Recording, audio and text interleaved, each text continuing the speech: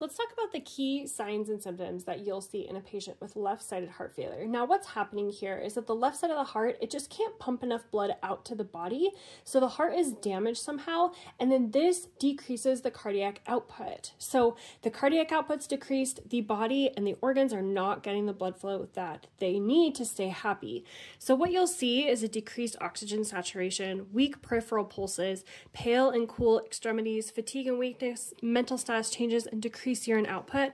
Those are all possibilities that can happen with left-sided heart failure simply because the body is just not getting that blood flow it needs to function. So the kidney is not going to be happy. The brain's not going to be happy. The extremities are not going to be getting the blood flow that they need. And then remember, the heart and the lungs, they are best friends. So you could see increased respiratory rate, a productive cough, and shortness of breath.